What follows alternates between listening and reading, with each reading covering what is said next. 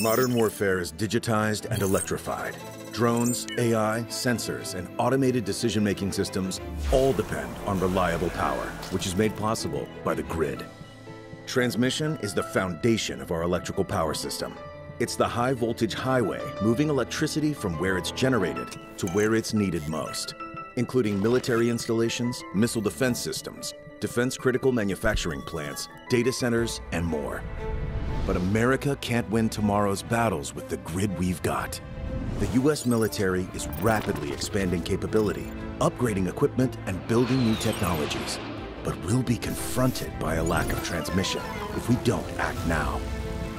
Power demand is surging, yet red tape and misconceptions block the upgrades we need.